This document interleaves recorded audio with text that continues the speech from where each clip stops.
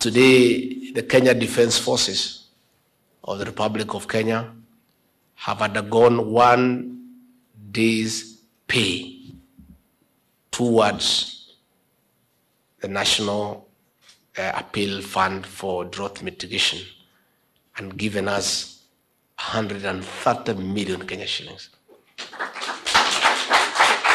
So I'm appealing to everyone, including students. They can give us 50 bob each, is good enough.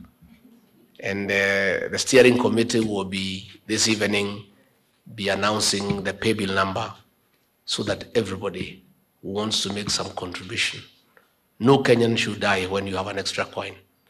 So I want to take this opportunity to also appeal to everybody who is here to make a contribution so that we assist Kenyans who are in a difficult situation.